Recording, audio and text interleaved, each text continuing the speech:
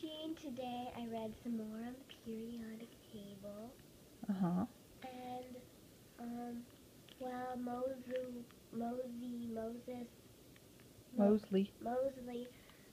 he did a different periodic table. He decided to order them by atomic number, which are these little numbers, which shows how many protons the element has in it. And the highest one is Agigaba. That's what I call it. Agigaba, who has 114 protons. Okay. And tell me about the difference between a group and a period. Now, group is a column right here. So this first column right here,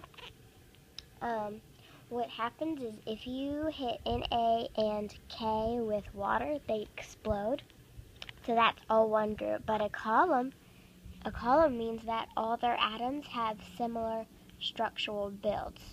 Or a column or a row. But the rows in scientific language, they're called periods, which doesn't make any sense to me. They're not little dots. I don't get it. That's okay. Mosley came up with that, so whatever.